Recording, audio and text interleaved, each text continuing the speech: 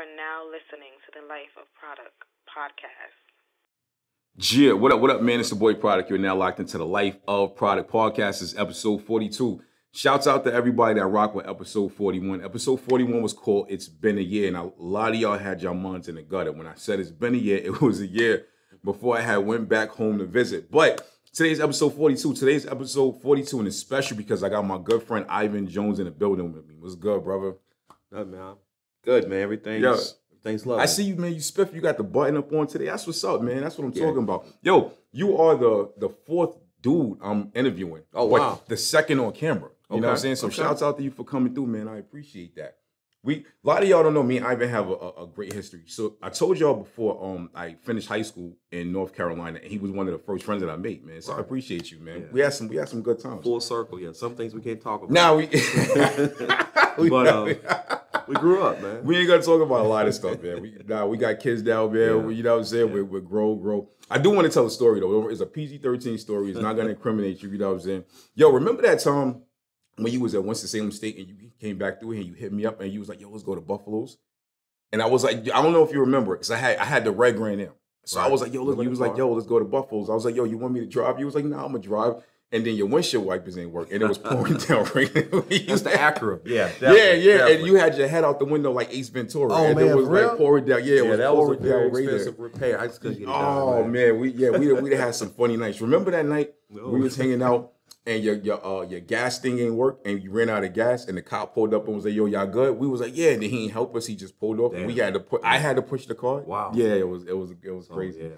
We had some good nights, man. Humbling experiences. Okay, all right, I got one more story. You didn't prep me for this. I didn't prep you for that. I purposely didn't. All right, so it was another night. It was me and my brother. So my sister used to live in Winston-Salem. Right. And then we was in town. So I hit you up, right? Because remember, my brother wasn't a drinker. So we was like chilling. We was getting it in. We went to this one club, and that's when I had the red Grand in, but it had the sensor problem. Right. I don't know if you remember the sensor problem. So we're walking into the first spot. As we're walking in, a dude literally gets flung out the door. And then he runs to his car, starts shooting right in front of us. And then my car wouldn't start because of the sensor. So we had to leave our car and run like across the street because the dude was just like shooting every. You remember that? I don't. I seem like I would. Yeah. Yo, I believe you. Probably because we was drinking that night. You know what I'm saying? Probably. And so then I actually sobered up at that point. Yeah. Then a girl pulls up in front of us and like a Honda screams and starts running, leaves her car, and then random dude steals her car just to get out of there. Wow. Yeah. Winston. Yeah, so I ended up getting the sensor fixed the next week. I was like, I got to get this fixed because next time there's a shootout, we got to get out of here. Wow. Yeah, it was crazy. And my dumb ass, I parked right in front of the club. Wow. Which I'll never, ever do again. Yeah. It was a good time. But we had fun that night. I can't remember that, but I believe it. Great times, man. Great times. So listen, if my kids are listening and if your kids are listening, stay out of clubs. Don't club when you get older. If you do, don't park in front of the club. Park like somewhere in the back, you know what I'm saying? Absolutely. But it was great times. But you ever look at life from when you was younger and look at yourself now and be like, yo, I'm happy where I'm at. A lot of people don't do that. Yeah, absolutely, man. I just always appreciate what God has done. I definitely give God all the credit because I know. Yeah. I remember being like, if I can share this, man. Yeah, I remember like really just doing just enough in high school, and my grades being like below average, and not knowing if I would have a chance to go to college. Yeah. And then getting into a college. Yeah. And then actually flunking out after the first year. Yeah. And then getting a chance to go back. Yeah. And then graduating. Yeah. And now, very, very deep in my profession as in the recreation field. Yeah. Now, right now, you're in Charlotte, right? I'm in Charlotte, yeah. Oh, how many years have you been in Charlotte? 15 years.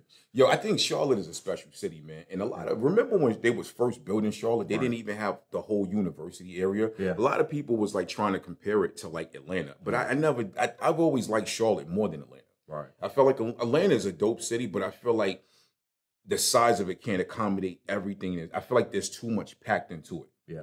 But I feel like Charlotte is special because Charlotte never really tried to like be like anywhere else. Like once you get in Charlotte, you're in Charlotte. And but what's dope about it, there's people from like all over the world that live in Charlotte. And the food is great, just the whole atmosphere of like uptown and stuff. When you first moved there, because, from coming from Hickory, North Carolina, which is a little smaller, was it overwhelming? Well, I went from Hickory through Winston-Salem to Charlotte. Yeah. No, because it never wasn't. I think my first job, I worked like working in an adoption agency. Okay. So I traveled a lot through the job. Yeah. Yeah. So I never have been overwhelmed with Charlotte. I guess growing up, my mom took us there quite often. Yeah. But I never have been overwhelmed. And, Yeah. And what's funny about Charlotte, I remember when I was growing up, all I heard was the crime on the news. Yeah. Yeah. And I told my mom was like, we're going to move to Charlotte. I said, if you move to Charlotte, I'm going to stay back with your parents. And, of course, I fell in love in college. Yeah. My wife was there. So that's dope. I just moved there and it's been home ever since. That's what's up, man. I think that's beautiful, man. And like you said, a lot of people, they only see like the crime on the news and stuff like that. But like before I went back to New York, I used to be in Charlotte a lot. And a lot of that, I wasn't around a lot of that. There's ways for you to move and finagle around through that city without even being, I think that's, anything can happen. Anyway, absolutely. Right? But I think, a lot of people that get caught up in that kind of, I don't want to say they bring it on themselves. I feel bad about that. But is it safe to say that? You know what I mean? A lot of people, once they step into that lifestyle, that's what it is. There's random acts of violence. It's real. I can't walk in fear. But like some of those areas that I heard about growing up, the Sugar Creeks, the Albemarle Roads, man, the South Boulevards, those areas I work in. I work in the East Charlotte. Charlotte can be rough. I believe it. I've been through there, man. You know what I'm saying? Just on Friday, the guy pulled his gun on the police, and police. I guess it was defense. They shot and killed the man. That's crazy. That's right up the street. In fact, I was down the street. Word. I was down the street when it happened working. So I'm a street away. But I can't walk in fear. No, you can't. I'm walking in purpose by helping people at the rec center and through life coaching. Yeah. But Hickory can be bad too. I didn't know Hickory was getting this bad because when I came back here, it was around this time last year. And I was watching the news. I was like, yo, word? This is what y'all doing? Yeah. So it's like, first thing I did, I went and bought my Mossberg and my 9. You know what I'm saying? Listen, man, because I'm a firm believer. I pray a lot. I pray 3-4 times a day, but I'm a firm believer in protecting myself. Yeah. You know what I hate, though, like about where we're at as black men right now? I feel like a lot of us black men, we get situations, a lot of situations, not the random acts of violence, right? But as far as black men in action, I feel like as black men, we get so many situations misconstrued that where 3, 4, 5 lives could have been saved just by talking stuff out. Absolutely, you know what I'm saying? Like, I think that people such as me, people such as you, I feel like it's kind of like our duty. We at a certain point we have to do our due diligence and really try to instill that in a lot of these young dudes. But it's hard sometimes. You ever find yourself talking to a wall, like whenever you try to talk to younger people about this stuff? Absolutely. I think we struggle with emotions. We do. It's like if a man cries, he's still viewed as weak. Thank you for saying that. That's not always true. It's not. It's like you think because he's a boy, he's 9 or 10, you play football. That makes him tough. These things are so backwards. Yeah, I think it's having balance, which is one of the hardest things to have. Yes. You be able to express yourself. Yeah. And not be viewed as weak. Yes. Or less than. Yes. Yeah. I'm glad you said that, man, because I feel like in the black community, I feel like the quote unquote OGs, I don't want to use profanities, and I know you're a man of God, but I feel like they're full of shit. I feel like they were full of shit for years because I feel like a lot of the OGs and the older guys were leading us down a path of failure. Yeah. You know what I'm saying? I feel like their rules, whether it was street rules, whether it was life rules of being black, was totally wrong. Right. It was totally wrong. And we weren't taught this stuff. A lot of us had to figure it out. And I had my father there, which was great, but I still had outside influence of me growing up in the hood. I come from a really rough hood, but a lot of black men didn't have that in-house influence and stuff like that. And a lot of them were taught wrong. And they had to do a lot of trial and error stuff. Yeah. After they grew up. Does it ever hurt you when you see that? You ever see a grown man and you okay, you was raised totally wrong. Does it ever bother you? It bothers me, but I think, they didn't know any better. Yeah. I think as blacks, we already started out with our backs against the wall. Yeah, we are. So they didn't know any better. So Thank I think you for seeing as a father, I'm a father of 3, and I think the generation before me was good, but some of the decisions they made, they didn't know any better. They didn't. So I have a responsibility now that I am much aware. You know what I'm saying? Yeah. Is to redirect that thought. Yeah. Redirect that way of bringing their kids up in terms of it's okay to express yourself. You know, in this terms the whole you gotta go to I definitely push car education. But there's different paths to success. Not always, because you can go to high school and make the best grades in the world, go to a college and still be lost. Yeah. You know what I'm saying? So this is I know people like that, man. Very lost. And that's scary because now you're lost, but you're in debt. Yeah. It's one thing to be lost, but don't be lost and in debt. You know what I mean? Because I tell my sons all the time, playing catch up in life is hard. Yeah. And the further you go and you veer off, now you got to do a 180 and come back, and that's very hard. Hold that thought for a second. We got to take a quick break. We have a sponsorship from Anchor FM, my distributor. We will be right back with the Life of Product Podcast. Yeah, what up, man? It's your boy Product from the Life of Product Podcast. We are now back with the second part of the show. Shouts out to Anchor, man. You guys have really been like doing right by the kid. I appreciate you guys on every level. You know, please excuse the profanity from time to time. I'm getting better. I might not be better next time, but I got my boy Ivan Jones on the show, man. You told me recently you took your kids to Myrtle Beach. I took my kids to Myrtle Beach over the summer. It was great, man. What was that like? What's the vibes out there right now? We went for the travel ball. Oh, okay. Travel ball. But I was saying off the air, we talked about like discipline and stuff kids. like that. Me and my wife was on like I think it was a gambling cruise. Okay, you know, they had that's what's up, man. I didn't know they had that. It's several years ago. It's probably casino cruise. That's how you say that. I gotta look into that. It was about 7 or 8 years ago, and we was talking to this older couple. They was like, I don't know how whoopings came up. Yeah, and the lady, she was like, what if every time you did something wrong, somebody beat the hell out of you? And I was like, wow, I never thought about that because we make so many mistakes. Yeah, as adults. Yeah, and so I was mentioning like how sometimes a generation before us, they don't know, know any better. Yeah, and so that's one thing I've tried to do. I do believe sometimes you do have to.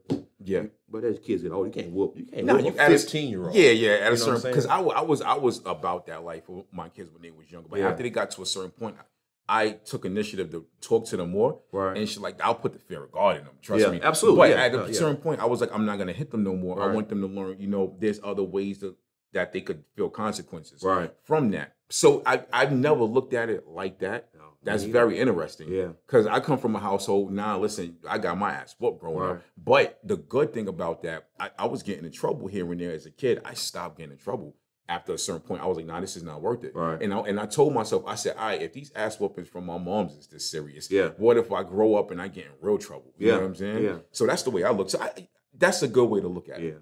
Really there has to be accountability. Whether you're taking, but there has to be some conversation too. Yeah. You got to try to figure out what is really going on with that child. Yes. Yeah. That's another thing too, man. And ways to, kids like adults are incentive driven. Yeah. So you got to have that conversation. You can't just be whooping them. You take the phone. And I'm glad you pointed that out. And I do that. I take the phone. I take certain things, but I do try to make the time to like, okay, what's going on and what can we? Yes. You know what I'm saying? What can we do different? Yes. And like I pointed out a while back, a kid, say you take a kid that's 14 years old, right? Tomorrow's Monday. They haven't lived Monday yet. Monday is the future. Monday is a new day once it gets here. They haven't experienced Monday, November 8th yet in life. Every day is a new day for them. And I feel like when we was coming up, life was serious. I feel like it's more serious now because everything is more accessible now. Yeah. A kid could go online right now and buy weed from somebody and they could drop it off. Yeah. They could go online and look at a whole sex video and stuff like that. You know what I'm saying? So everything now, they're learning at a faster pace. Everything from education to life stuff right now. But also, I feel like they're also being hurt by this stuff as well too, man. Oh, absolutely. Yeah. What do you think about that? Yeah, definitely talk about like I said, access to drugs. You can click over for free. Yeah. And see someone having sex. Yeah, it's crazy, right? You can see it all. So yeah, they definitely are. They definitely have access to a lot of evil, but they also have access to a lot of good too. I mean, you can go on YouTube and figure out like a math problem. We didn't have that. We didn't have man. I remember being a kid. And when I was growing up in Brooklyn, I used to have to go to my cousin's crib because they had a whole bookshelf full of encyclopedias, and stuff like that. So if I couldn't find what I needed at the library, I would go to my cousin Damien's crib. Go, now go on your phone, your laptop, your tablet. Yeah. You got the answers right What's there. What's the library, man? I drove past. I was in Brooklyn last weekend, and I drove past the old library by my crib, and I told my son, I said, you don't even know how much money I owe them. Wow.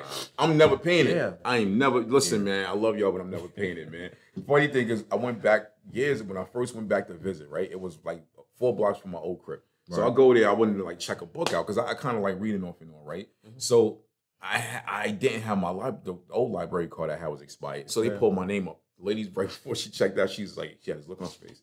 And I was like, you all right? She's like, oh, you owe us money from like 97. I said, all right, well, yes, I ain't getting this because you ain't never getting that bread. Yo, listen, man.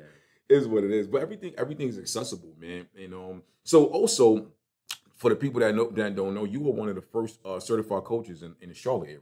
Yes. That's what's up, man. Congratulations on that. How was it a hard process? Well, back in like 9 or 10, I think it was 10 when I became certified. I got certified through the Certified Life Coaching Federation. No one was really, no one was coaching. I mean, it was now there's a bunch of like in the area. It was more of like an international thing. Oh, okay. You know, I think the company that I was working with was based out of Canada. Okay. But I was one of the first certified life coaches.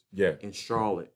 I want to believe definitely probably one of the first 10 blacks. I'm sure one of the first 10 blacks. Because no one was coaching. No one was certified at the time. That's dope, man. I'm now certified through Tony Gaskins, who works a lot with the celebrities.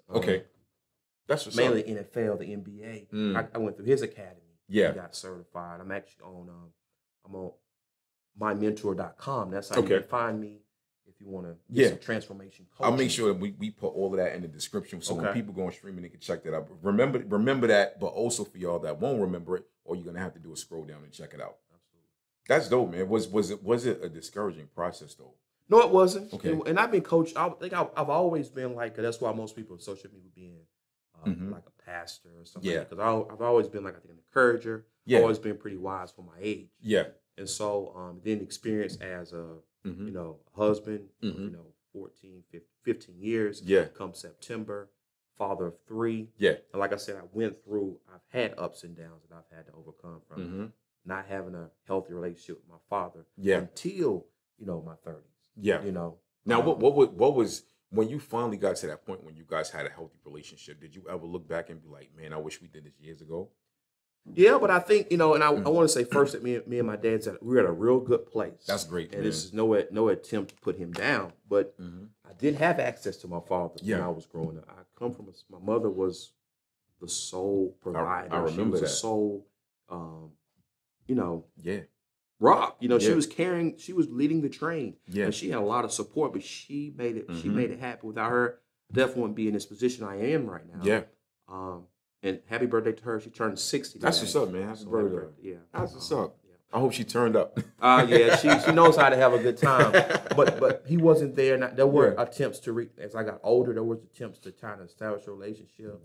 And I got to a dark place, got frustrated, disrespected him one time real bad. And then I just felt like God was like, you're not going to be able to prosper, gain, obtain certain things until you get that right. So I forgave my dad. I really forgave my dad. And I think probably in my late 20s, he started coming down. Kids, definitely, they have a good relationship with him. That's great. He's been a part of life. And that's really good. And I'm happy for you. It's good now, but my goal is to be great. Yeah, and I'm sure it wasn't easy. And like I had both my parents in my life. Even though the one thing I can say about my parents, they didn't have the best relationship, but they was like they was one of those couples that stayed together so many years for the kids, or whatever. And as I got older, and whenever they separated, they gave me the option of where I wanted to go. But for me having a failed relationship and my kids seeing that, it's hard. You know what I'm saying, in a situation like that. So I've never known how it was to not grow up without a father and stuff like that. So when I hear people like you tell me your stories, I feel bad for y'all, and I'm also happy that you got to that point where you were able to make amends with them and things like that. It had to feel like a weight was lifted off your shoulders. Yeah, that too. But check this out. I never had, my father was not around. But I never went without a positive male influence. That's great. And I had to be an adult to realize that because I always had my grandfather. Who's 87 years old today. He's always been there for me. That's great. I always had my uncles. Now they have passed on, but they always treated me like I was their son. That's great. They always had coaches. When I play youth sports, they've always kind of filled in that gap. And that's the whole concept of it takes a village. It takes a village, but I didn't realize that stuff till I became an adult. Wise, you look back like, God has always provided. I'm sure it wasn't his intent for my dad not to be around. But he always covered the gaps. Exactly, man. And I feel like the whole concept of it takes a village, I feel like we're losing that nowadays. I feel like a lot of us, a lot of I talk on a black community a lot. I can't really speak on the white community. I can't speak on the Asian community. I'm a black man. Right. I feel like us black people now, we're becoming so disengaged and disconnected with what's important and a lot of the core values that our communities had years ago. Mm-hmm. And I feel like that gap is becoming wider. I don't feel like, I honestly don't think in 10 years we're going to feel it. I don't see that because I feel like so many of us are so full of ourselves. That's true. Yeah, you know what I'm saying? Yeah. We're so worried about likes on Instagram and twerk videos. We're not seeing a bigger picture. You know what I'm saying? We're not seeing that. Like, I understand Sunday fun days are great, but I don't really often see people on Sundays waking up and saying, all right, we're going to get these 20 families together. We're going to get these kids together. We're going to cook one big meal. We're going to have a cookout, barbecue. I don't see none of that no more. Yeah, that has went away, unfortunately. Mm-hmm. And I think growing up, and no one ever, my mom, their generation would say, and it goes back to like, you would get a beating here, then you would get a beating when you get home. Mm-hmm. I already said that ain't always healthy. Nah. But there was accountability. Yes. It's like, hey, kids cussing in front of, not to say we didn't cuss when we were 14 and 15, but we saw an adult coming. Yo, you shut up. That was it right there. You couldn't do that. Now and all they had to say was like, to me, they would say, do I need to call Shannon? Exactly. And that was like, no, you don't. Yeah, exactly. You don't. Please don't. You know what I'm saying? But now it's like, call them. What? So what? Yo, my mom used to tell me, when I was a kid, she was like, I don't care if you're 14, 15. If I ever see you cursing in the street, I'm going to beat you. Yeah. You know what I'm saying? And I still, to this day, I still don't feel right cussing. That's good. I try not to cuss, but I still don't. Mm-hmm. I don't cuss in front of my mom. Yeah. And if I do, I'm immediately like, okay, that was wrong. Correcting myself and apologizing. Because you still got that instilled. It's respect, man. Absolutely. Respect. I hold that thought. We're going to take one more quick break. We're going to come back with the third part of the Life of Product Podcast. Shouts out to everybody that supported the show. We still have sponsorship slots available. Holla at the kid. Yeah, what up, man? It's the boy Product. We're now back with the Life of Product Podcast. I'm with my good friend, Ivan Jones. I appreciate you, man, for coming through here to the show today and doing this interview, man. No you know what I'm saying? This is very spiffy button up. I'm in here in a Jets hoodie. For those of y'all that's listening on streaming, we're probably like 0-something for like 8 seasons straight. I don't know. Shouts out to the Jets. I love y'all. I love all New York teams, even though y'all disappoint me, with the exception of the Yankees and the Rangers and the Nets. And it's looking like the Knicks, too. You know what I'm saying? So, I don't know. Maybe within a season or two, we'll be back where we should be. But I ain't going to hold my breath for that. But so back to, I want to talk about the things that you're doing right now. You're over 2 recreation centers. Yes. In Charlotte. In East Charlotte. Is that hard? That sound like it's got to be like the time management factor. That's key. That's key. Okay. There are some major responsibilities. Yeah. But I have a strong team at both sites. That's what's up. So, but it does have its challenges, but it's more rewarding than anything. That's great, man. I was a recreational kid. I lived in Brown. Yeah. You know what I'm saying? Actually, I went to the Brown Pen a few times when I came out here. It was cool, man. Yeah. I think stuff like that really helps the community because you got a lot of kids that don't have an outlet. Yeah, you're right. What I mean? I know you see some crazy stuff. I hear some crazy stuff. I see some crazy stuff. Mm-hmm. Definitely, I try to hold the kids accountable. With me, I'm gonna say something, especially cussing. You got your pants down. Mm-hmm. You just talking any, I'm gonna call you out. You know, out of love, but that's just I'm gonna hold you accountable. Yeah, see, it's the pants sagging part for me. I don't like that. Yeah, like, I've always had a problem with that. Yeah. Even when I was a kid, I just never saw the point in it. I'm not talking about nobody, but fam. Yeah, I think these kids take it a little too far nowadays. Yeah, with the whole pants sagging and stuff like that. I don't want to see your whole butt print. Yeah, they're not saying they're down. Actually, seriously, like, man, they're down. I mean, seriously, it's crazy, man. I was in Queens one time, right? So a lot of y'all, for all my New Yorkers listening, y'all know about Jamaica Avenue over by the Coliseum and whatever. So there's an area in Queens called Jamaica Avenue. And I'm walking down Jamaica Avenue. They have like this tabernacle type church. And there was a kid. This had to be like 2012, 2013. Right. A kid is walking past us. It's like middle of the summertime. No shirt on. He's got his cargo shorts down below his butt. I mean, and there's no way you can't see it. Right. And the kid walks, and there was a grown man next to me. Big brolic, looked like he just got out of jail.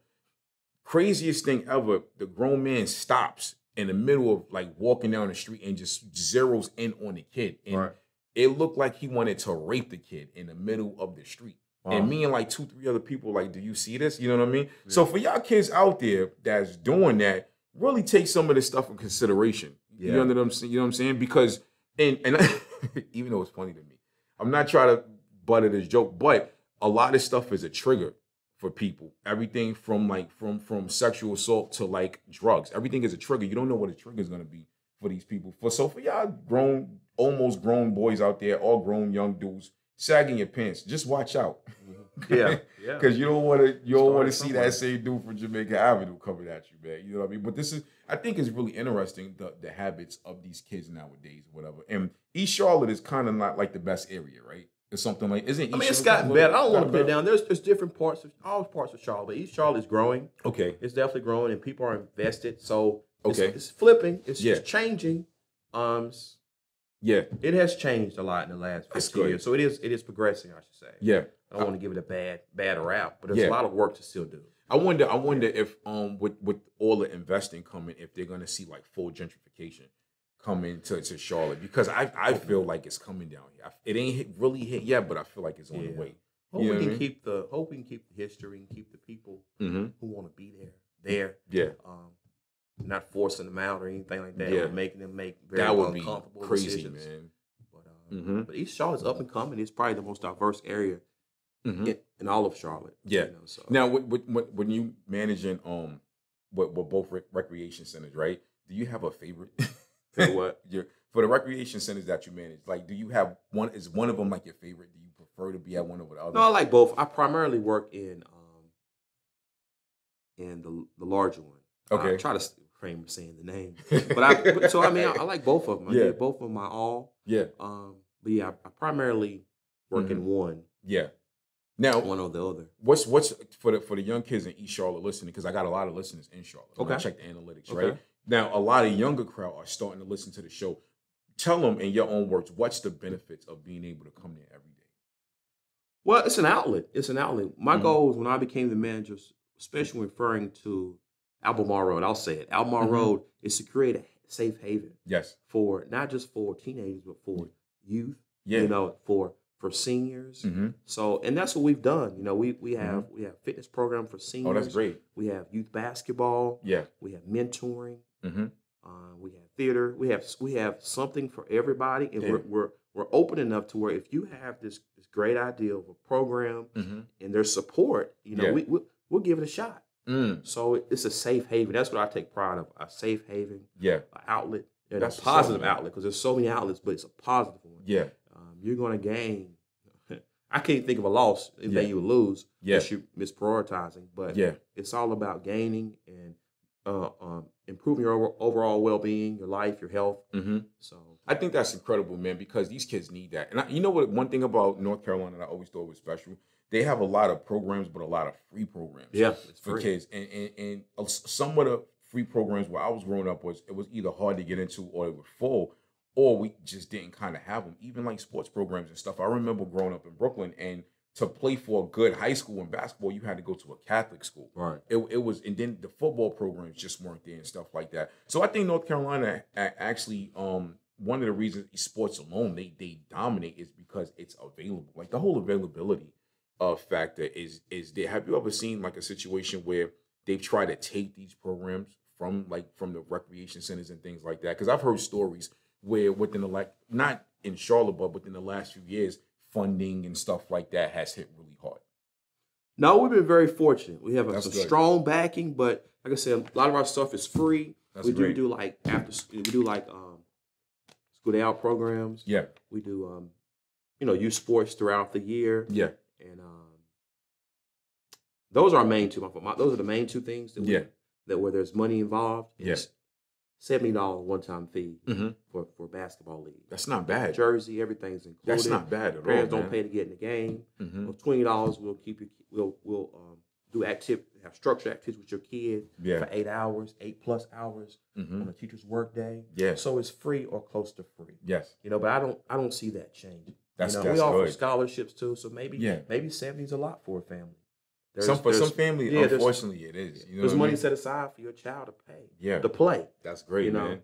You just pay a certain percentage of the cost. So it's like 25%. I think that's a beautiful thing, man. And I've seen like programs become defunded, and I've literally seen kids go back to the streets. Right, that could happen. And, it's sad, man. It's like I've seen kids that were in programs, and that was the only time they got to eat. Yeah, you know what I'm saying? That's true. They would eat in school. They would go to these after-school programs, get whatever they fed, but they were fed, and they didn't eat again until breakfast in school the next morning, man. And I know you, not to get into too much detail of it, but it's got to hit you close to home when you see stuff like that. When kids don't eat, when kids don't eat. And we do have, we partner with the local school system where we have, like when kids are out of school in the summer, they can come there and get 2 meals. They can get breakfast. That's great. They can get breakfast and they can get lunch. And I think sometimes they give them a little extra. Yeah. Kind of for that afternoon. That's great, man. So the more I talk about it, the more I realize how fortunate that I am and the people that I work with are, they have access to things. Yes. That like you said, to upstate, that's not the case. Yeah. But I don't see a struggle to keep this thing going. That's great, man. And I pray that doesn't hit, man, because I've seen gentrification come to different places and everything just go downhill. Because when gentrification comes, people get bought out, they get forced out. The prices of the neighborhoods go up, just the cost of living. You know what I mean? And it's never, for the people like us and the little guys, nothing good happens from that. That's only great for the people moving in because it's all about a dollar. When gentrification comes, they come with a plan. And that plan does not include us at all. And, like I've always had a huge problem with gentrification because I've seen gentrification at the foothills and I've seen when the mountain came. Right. And I've seen the dangers that it can bring. And the only black people I've ever seen benefit from gentrification were the ones that wanted to sell and get out of that area. Right. You know what I'm saying? But long term, did they really win though? Nah, because they took that one-time payment while this person is making millions. Absolutely. Now from, you know what I'm saying? And you know what I feel like? You look at the Jewish community, you look at the Asian community, they stick together. You know what I'm saying? Yeah. Like I was reading something that their dollar bill will fold like 4 or 5 times before it leaves that neighborhood. But then when you look at black neighborhoods, what do we have? We have a laundromat that might not even be owned by us. We'll have a liquor store. We'll have Chinese restaurants. We don't even have our own businesses in our neighborhoods.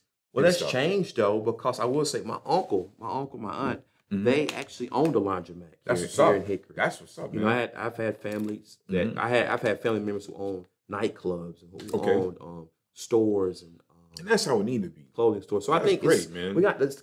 We compete against each other. We do. And we do. We actually should be working together. I read something before. I don't know if it was the Asian community or the Hispanic community, but it was saying how I think it was the Asian community how they'll take like 5 or 6 families and they'll put the money in one pot. Yes. And each year they'll distribute. Yes. Jones, White, Johnson. Yes. And that's Chambers. how it should be, man. And before you know it, you got 5 or 6 establishments. Working together. That's great. We've got to get out of this crab in the bucket. We really do, man. That mindset, And I really hope at a certain point we can. I really hope at a certain point people like me and yourself, we can and when we do these interviews and these podcasts, we can inspire people to do that. Because I feel like you have a goal on social media now. And me, I do a lot of reading, whether it's like online reading, audio books. Sometimes I just go on social media and I read. I like to read motivational quotes and things like that, but I like to read comments. And it bothers me when I see the negativity and all the energy people put into something. A person will write a whole novel under a picture to argue with that person, but they won't write out a business plan. They won't write out something that's going to help each other out. And I feel like you know what's crazy? I feel like black people, quote unquote, the black community, I feel like the last set of black people to do that would be African Americans. I feel like because I've seen Jamaicans, Trinis, Bajans, Haitians, I've seen them come together and help build their families, but us African Americans, we ain't doing it. You know what I'm saying? And it hurts me because I feel like we need to take a page out their book at a certain point and really prosper. And I don't know what all programs that you guys have at the Recreation Center, but do you guys have any programs with the kids that teach financial literacy and stuff like that? That'll teach these kids how to write a check and stuff like that. We don't right now, but when I get back, it's something I'm going to work on. Yes, do it. Because, please do. I have a responsibility. And like I said earlier, each generation gets better. Yes. That's the goal. Yeah. I remember and it's so small, but it's so true. It's like my son, oldest son, he's becoming a pretty good ball player. That's great. And then you about to get that check, brother. Yeah, I'm not saying I'm not saying that. I'm not saying that. Okay. If he gets a free education, that will be enough. Would be, But here's my thing: how of course I'm older than him. I'm his dad, and I'm not in the shape that I should be in. Yeah. So, but I play in the 1-on-1. I may win a game. Yeah. That's okay. I want him to beat me. Yeah. You know what I'm saying? And I want him to be better. I tell my kids all the time. Yeah. When you get my age, I do okay. I do well. I'm blessed. Yeah. But I want you to be twice more ahead. Yes. You know, I want you to own several things. I want you to own houses. Yes. Investment properties. I want you to be on top. Yeah. You know, at my age. Yes. You know what I'm saying? So the point is, I have a responsibility. Not that I know. You know, I know how to write a check. I know how to do a budget. I know how to manage money. I have a responsibility to teach the next generation. Yes. Not just my 3 kids first. Yes. Your first ministry is the Absolutely. home. Absolutely. But God has put me in a position. The reason I think God has blessed me with this job is because he knows my heart. He knows where I'm gonna give the credit back to him. Yes. You know, because he did it all. You know what I'm saying? Did you ever hit a point, and I don't know if this happened to you, but this happened to me. I hit a point after starting my podcast where I kind of realized, I was reiterating and re-realized what my purpose was. Right. Yeah, does that ever happen to you? Like, you know what? When you thought you was here for this one thing, but you figured out it was a whole umbrella of stuff that you were meant to do. Yeah, I've hit that point. But you know, the biggest threat is I don't know what you call him, the devil. You want to call him, I don't know what you want to call him, but I think his goal is to distract. That's true. Yeah, man. So I get distracted. That's the thing, though, because you could be like, man, you could be on it. And he wants your attention. Yes. If he's not knocking on your door, he's already in. Exactly. You know what I'm saying? But you got to stay focused. But I think as you evolve, if you have a pulse, you have a purpose. Yes. As you evolve. I like that. If you evolve and grow and stuff like that, you're going to find out so much more that God meant for you to do. And all stem from, it may all stem from your rap or your podcast. But it goes up. It does. It's much more to it. If it's up, then it's up, then it's up. Yeah. That's it. But yeah, and that's something I wanted to ask you, because at a certain point in life, I had realized, I was like, you know what, I think I'm meant to do more than just X, Y, Z. I'm in here to rock out and bang, bang, bang. But once I realized that, I started seeing more doors open. Yeah. Like I got a lot of clarity, man, on a lot of different stuff. And so that's a question I like to ask people, because I don't think that I think that sometimes people become so jaded and they become so focused on the tunnel vision, they don't see the whole spectrum of everything like that, man. And I think it's a great thing that you're doing with the youth and the kids like that. You honestly, you might have saved a few lives in the future. Yeah, I want to believe I helped a lot of people, but a lot of people helped me along the way. So I say I'm just playing it forward. But I think the more I talk, the more I live. God, I think I'm convinced that He trusts me with what I'm gonna do for the people. Yes, because my purpose is hope. Yes, you know what I'm saying. Yes, and like you talk, I know you was rapping. You still do rap. Yeah, but I think it may be there's a message that you're getting across. It is through rapping, through podcasts. It is, and I realized that once I realized that, like I saw everything different. Yeah, everything was different, and like I was never a selfish person, but I realized that the purpose wasn't just about me and what I was doing. It was like a whole wide range of stuff that I was like put here to do and responsible for. And it was crazy because I had this one-on-one conversation with people, and a lot of people just didn't get it. Right. They didn't understand what I was saying. Right. And I told one dude, I was like, okay, you don't get it because you're not there in life yet. Yeah. I said, once you get there in life, you're going to be able to come back to this conversation. You'll understand 100% what I'm trying to tell you. You know what I mean? Hopefully one day he'll be there. If he don't, I don't care. If you live long enough, you'll get it. And, you told him, I think it's on him at this point. Facts. I can't make you drink the bottled water, brother. Yeah. I can't. I could just lead you to the refrigerator. Absolutely. You know what I'm saying? Absolutely. But yeah, man, and I think it's a wonderful thing. I think a lot of young Black children, they need positive influences outside of the home, not just in the home. Because like I said, a lot of kids are influenced, right? Yeah. So everybody the thing is, a lot of us parents, like we know our kids, but we don't know their personalities outside the home all the time. So sometimes we'll know who our kids are at home. Yeah. The yes sir, no sir, the yes ma'am, the no ma'am, but we don't know who they are once they get on that school bus. We don't know who they are once they get around their friends. And the thing is, we want to at least try to put like the best influence in them possible to where they can like rebuke BS. Yeah, gotcha. You know what I'm saying? So hopefully, and also the kids outside of the home, like say if you interact with a kid at the recreation center or whatever, this kid, his influences at home or one thing, but the influence that he's going to get from a person like you is another thing. You might have more influence to him on a Monday than his own father did, or his own mother did. You know what I'm saying? Because we can work with a kid, you know, he goes right. We get him right. We get him to look at things the way we're saying. Well, we want him to. Like, okay, he should. Yeah. Be respectful. Pull your pants up. Yes. Don't be cussing at all. Yeah. You know what I'm saying? Mm-hmm. Say no to drugs. Mm-hmm. But he goes back into this environment that thrives off of. Yes. It. You know what I'm saying? Mm-hmm. That's the challenge. It is. You can only be at the rec so long. You can be only in school so long. You can only be with the basketball, the travel basketball team so long. You got to go back into that environment, though. So I think that's one of the biggest. The homes kind of. Homes are, man. Homes are in trouble. Yeah, you know? They are, man. I used to go to. I went to the first junior high school I went to in Brooklyn. I got kicked out of that. I'm gonna keep it real with y'all. So I did a 6th grade there. I used to have to take 2 city buses, go all the way across town, wear a uniform. I hated it. Got kicked out. So I went to the bad one, which was the local one. Right. And once I saw myself starting to get in trouble, running around the hood, I was like 13, 14 years old. They had a summer. They basically turned the school into a recreation center. Right. So when you would first walk into the school, all the hallways had like they had pool tables, they had ping pong tables. You could play basketball. They had this stuff set up so kids could come there every day. And for like 2 summers straight, I was literally there every day from like 8 in the morning till they closed. And I purposely did that so I wouldn't get in trouble. Right. You know what I'm saying? And it was like when I would leave and I would walk home, like you said, they go back to a certain type of environment. When I'm walking back to my block, I'm seeing everybody blooding and cripping. Yeah. I'm seeing everybody walking around. This person got a gun on them and stuff like that. So the scary part about it is the happiness that these kids can have while they're there. And then the reality once they leave. You know what I'm saying? Yeah. That's the part that scares me for them. You know what I'm saying? Let me provide hope, though, because I don't what we do at the rec center and these Boys and Girls Club, that does have a purpose. Yeah. Even if the home is shaky, if it's not right, which in most situations it's not. Yeah. You know, not most situations, some situations it's not. Yeah. Over time, I do believe what's being installed at those special places will override. That's great. The evil, the negative influences at the house. Yeah. I do believe that over time, if it's that strong, I think that's why I said the rec center and the Boys and Girls Club, the schools, basketball coach, we got to work. We got to work even harder if we know that home ain't right. That's right. But I think with God's help, you know what I'm saying, and us just pushing our determination. Yeah.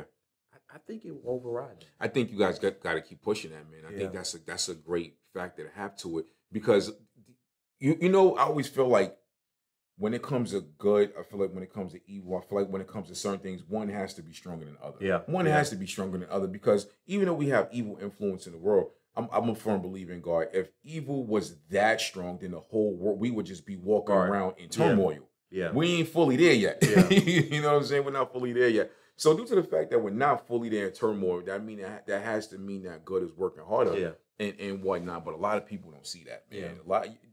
Everything from like the hidden satanic messages and hip hop nowadays and stuff like that. It's kind of scary. And like I'm happy that my daughter is into pop music and anime and she don't listen to like Cardi B and stuff like that. And I'm not shitting on Cardi B. I'm sorry, I'm not doing that. But the fact that my daughter's into that, not that, I think is a great thing. I think it's a beautiful thing. But you know, unfortunately, it's not like that for all kids. Right. Like I told a story a while back. I was driving a while back and I came to a light. And there was a girl, I don't know, she had to be like 16 or whatever. And she was like looking at my car like she was ready to holler at me. I told her, I said, yo, excuse my mom. I said, yo, don't fucking look over here. I told her straight like that. I said, yo, go to school, go wherever you're going. Don't look over here. Don't do that. Because come on, I'm a 30-something-year-old grown man. Like, we're not doing that. We're not doing that. You know what I'm saying? But it's scary, man. Yeah. It's scary, like some of the things that these kids are subject to, you know. It's you can have a classroom, 30 kids, right? And the kids sitting on this side and the kids sitting in this desk, their life could be like totally different, man. But it's a scary thought, and I think that we need more recreation centers that kind of help evolve these kids to where they should be in life, man, and stuff like that. Like you said, you guys, the influence you guys might have for the 4 or 5 hours y'all have them, might beat what they go to at night and go to sleep to. You know what I'm saying? And it's scary, man. So I want to give you your flowers now and say congratulations. Thank you, man. No problem, man. Congratulations. I know some of these kids, they probably piss you off sometimes. Oh, yeah. We've had moments. Yeah, I know. Tight moments. I'm pretty sure you got to keep your composure, you know? But, it's worth it. Yeah, it's worth it. Because they're the future. Yeah. They're the future. It's going to take more than my 3. Yes. It's going to take more than my 3 to keep this thing going. Yeah. No, that's great, man. That's you ever look at your kids and be like, yo, your generation's soft. Because I be telling my kids that all the time. I don't think they're soft. I think they have a lot of access. So they're spoiled. What do they call them? Gen Z or something? Is it Gen Z? Is that the term that they call them? I think so. I read that the other day. I was like, the first time I saw They're that. very fortunate. Let me just word. I think they're very fortunate. Yeah. So hopefully they'll capitalize off of their fortune. Okay. You know, because like I said, access to like the YouTube. I mean, like math problems away. You know, there's so much. You got phones at 12, 13 years old. You got a cell phone. Man. You got a TV. I mean, TV. You got cable. I mean, just so much. Yes. That now we had some of that stuff, but man, they're very fortunate. When they had when all of the schools were full remote last year, and my daughter was like, oh, I hate it. She's like, it's so hard. I'm ready to go back to school. I said, you crazy. I said, y'all lucky. I said, y'all understand. I said, yo, if I was during this generation now, I said, I would be in my drawers on my iPad, cheating every day, getting A's on everything. I'd rather be in school. I was more of an introvert, man. Like, you know, that's what I told her. I said, there's a pandemic. I said, you don't understand how blessed you are. You could just wake up. I said, y'all still be late for online school. I was like, how was your generation late for the computer? You know what I mean? Fortunate, man. I said, it's weird, man. You know, my sons was looking at me because I told him, I was like, yo, my generation, we would have washed the generation straight up, straight like that. You know what I mean? He was looking at me like I was crazy. But I said, yo, y'all have so much more things now that y'all blessed with that y'all don't even see. I said, y'all cry when the Wi-Fi is down. You know what I'm saying? Yeah. And I think, earlier I didn't want to put down the generation before us when I was saying how the physical punishment and stuff like that. You know, some of the yelling and some of the things that we feel like in the Black community we have to do to make our kids stronger and stuff like that. Yeah. But we would not be where we are today if it wasn't for their hard work. That's why I have so much of appreciation for senior citizens. Yeah, they will always, if I'm in a facility, there will always be a top priority. Yes, they paved the way. They did. They were the ones that they get no credit on. They get ones that had to go. You know, you couldn't go to this water fountain. Yes. You know, you had. I remember my grandma was telling me how first time she had a chance to vote, they were saying that she couldn't. You know, they couldn't read. It's like I can't speak for nobody else, but I can read. Know what she was saying? Like I was a valedictorian on my class. Exactly. But her and my grandfather, and my mom, my uncle, they paved the way. And during her generation, not to cut you off, she could have got killed just for knowing how to read. Yeah. Scary. You know what I'm saying? Yeah. I always say, like, I don't think my prayers have been answered yet. I always say that I am the answer to my great grandmother's prayers. Mm-hmm. You know what I'm saying? Yeah. I really do, because I'm so fortunate. Nothing is perfect. Yeah. But I walk in a good path. That's great. That's a great way to look at it, man. Yeah. A really good way to. Speaking about the older generation, I remember when Obama had won the first term, and I got an on-guard arrest associate from Illinois, my Aunt Jean, and she passed away. Before she passed away, she was alive during that time, and I had screenshot the video I saw on YouTube when he came to North Carolina, and she was in her wheelchair sitting there, and she was like, I think she was shaking his hand, and she was like right behind him, smiling and stuff like that, right? Now, I hate getting into politics and stuff like that. I'm not gonna ask you what your political party is. I'm a Democrat. I still hate politics, right? Even though I'm a Democrat, I hate all politicians. Not all politicians. I just don't agree with the stuff they do, because I'm a firm believer that we all can't win. Somebody's gonna have to lose once one party wins or whatever, right? Now, I've sat and talked about people on their stands with Obama and things like that, right? And I told the dude, I said, look at it like this. I said, imagine if you was born in the 20s. Imagine if you was born in the 30s or 40s. And you were old at the time that he won. You're in your 70s, your 80s, right?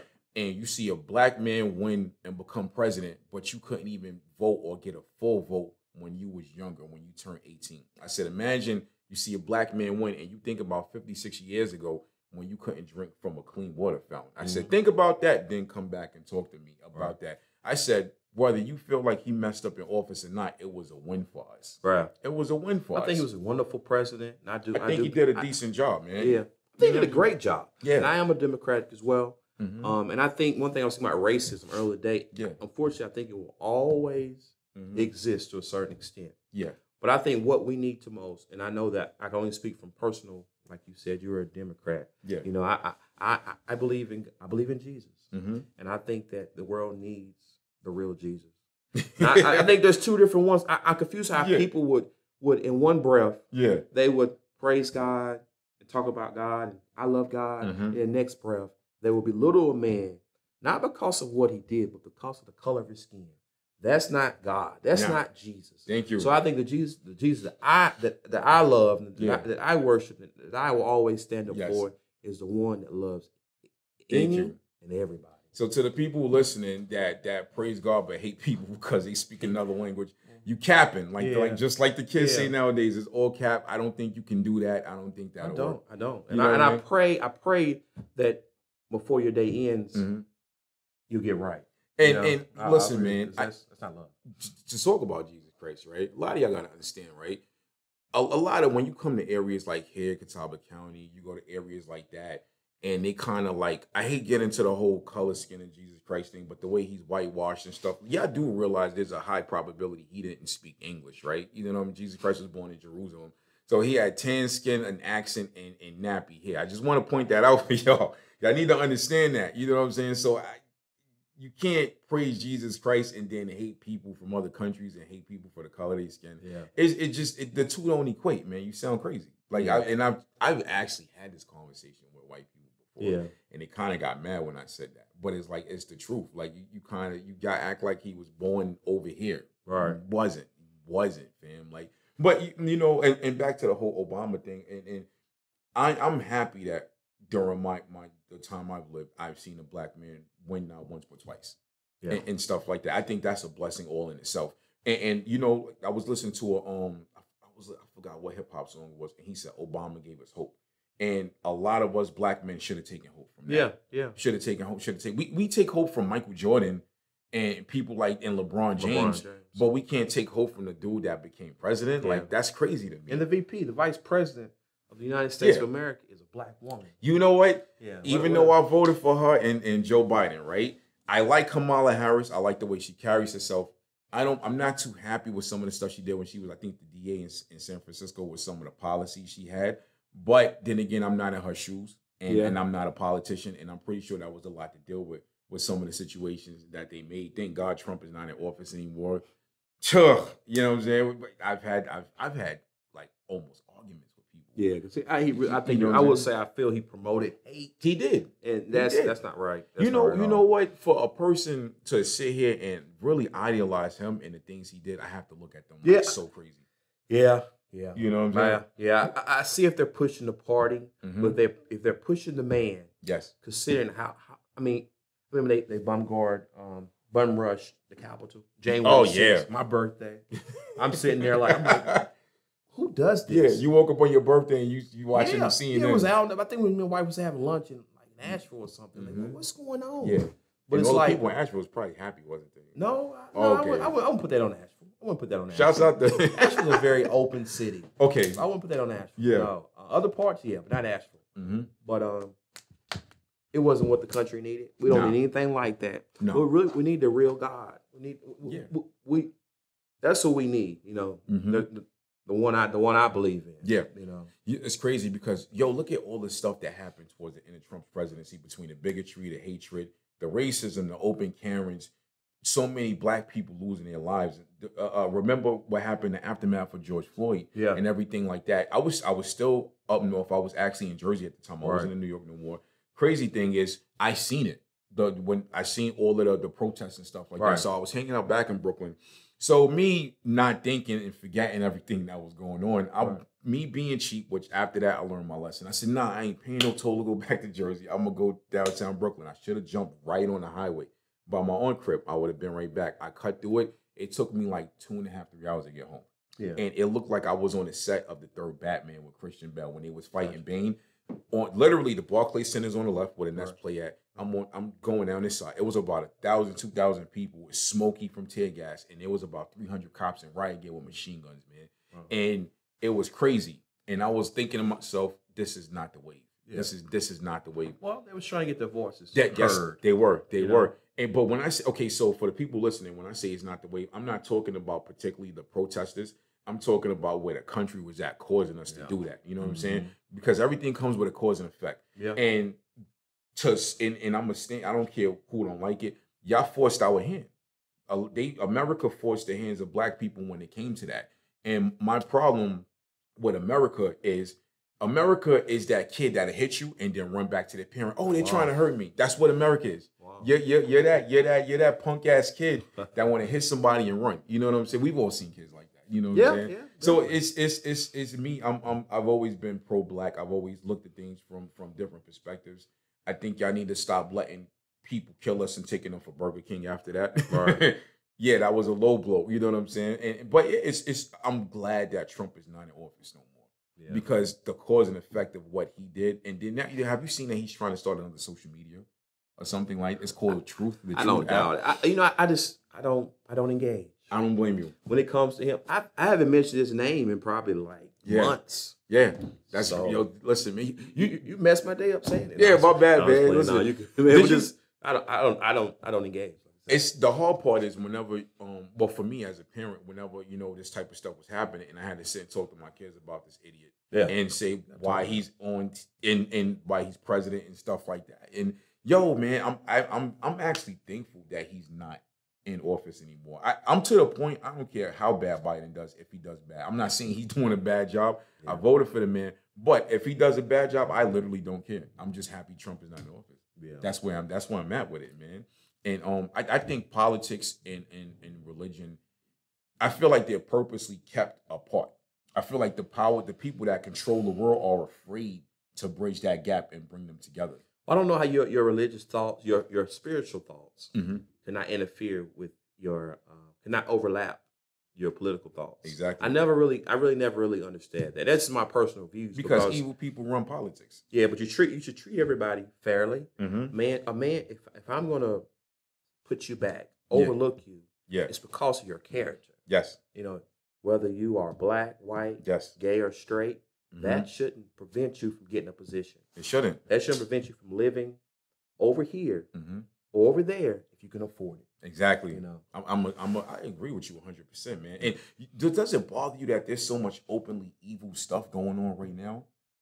Well, there's a lot, man. Yeah, it is, and I think it will always exist.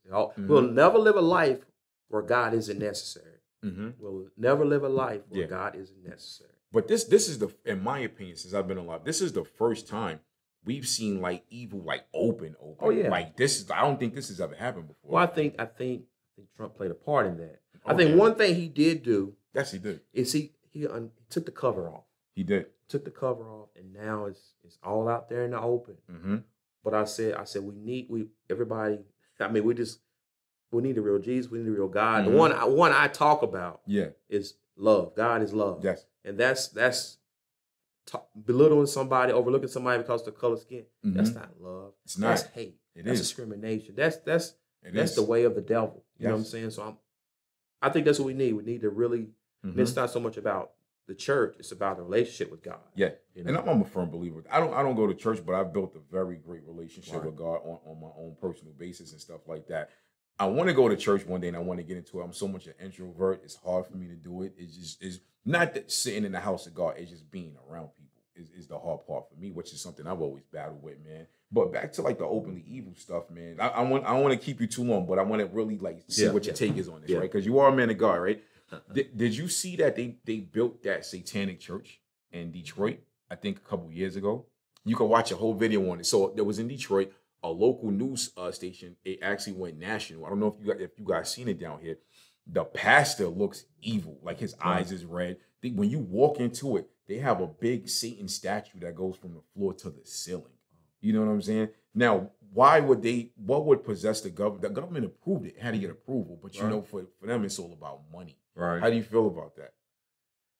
I think it's all about money. I think it's all about show. But I think it all just goes back. Like I said earlier, we'll never live a life where he's not necessary. That's our opportunity. Yeah. That's when we should lean more to him than ever. Yeah. Because like I say, evil is going to always be around. Yeah. It's always going to be around. That is. The devil is working 24/7. Facts. That's a fact. He drinks Red Bull. If he's not knocking on the door, he's in the door. That's a fact. That's a fact. Or he's on the way. That's crazy, man. So this is either a yes or no question. Don't get mad at me for asking you this. You walking down the street, you chilling, and a Satan worshiper try to pop off on you. What you doing? You swinging on him? What we doing? I'm swinging. Yeah. You got to defend yourself. That's what I'm talking about. Can't be so deep. You know what I'm saying? That you gone. Word up, man. That's what I'm talking about. You're washed up, brother. Yeah. Jesus isn't a punk. I'm not gonna be one either. Put the hands of the Lord on him, right? Yeah. You know what I'm saying? Oh man. Man. But listen, I appreciate you for coming through to the Life of Product Podcast. This is episode 42. I have my good friend, Ivan Jones. Tell them that website that they can find you on one more time. MyMentor.com. This type of Ivan Jones. It's under Tony Gaskins. So it's a pretty reputable organization to be a part of. So, and I do transformation coaching when it comes to like maybe marriage, parenting. Yeah. Work with student athletes and just, career. That's great. Going from like maybe from college into the workforce, or you just had a standstill in your career. He provides some transformation coaching to get you over that hump and on to your best life. That's what's up, man. This man just so to y'all heavy, like he's on his Tom Cruise stuff. What was that movie Tom Cruise played the agent? Jerry Maguire. Jerry Maguire. That's what's up, man. You like the Jerry Maguire Charlotte, brother. Yeah. You know what I'm saying? So for those of y'all that's listening, we are gonna put his the website and we're gonna put his email address in the description. So if you guys need his services, I'm pretty sure a lot of y'all do. Book the homie and let's get it popping. Life of Produk Podcast, episode 42. I'm out, baby. Yeah.